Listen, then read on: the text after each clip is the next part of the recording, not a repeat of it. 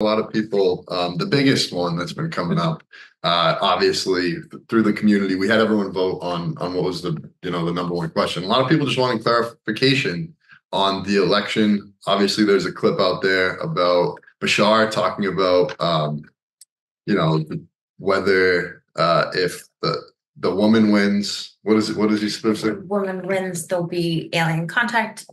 The male, it will be World War III, the end Yeah, of I'm going to let him answer that in the next transmission that we do through Bashar Communications, because I know he's going to explain why he said what he said Oh, really? in that transmission. Now, the one that's coming up here is a little different, but in the one after that, I believe it's going to be called Echoes of Sedona. He will be explaining why he said what he said. Of course, the interesting thing is that one will not play until after the election.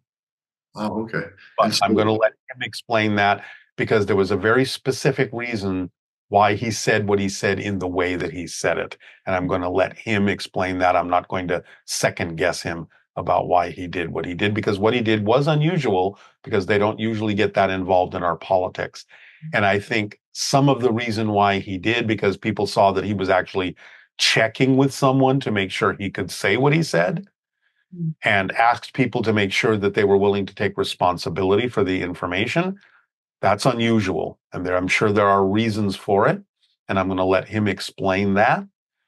But yeah, I think I'll just sort of leave it at that. But that will be coming up in a near future transmission. That will probably be the November one. The October one is called Facing Your Demons.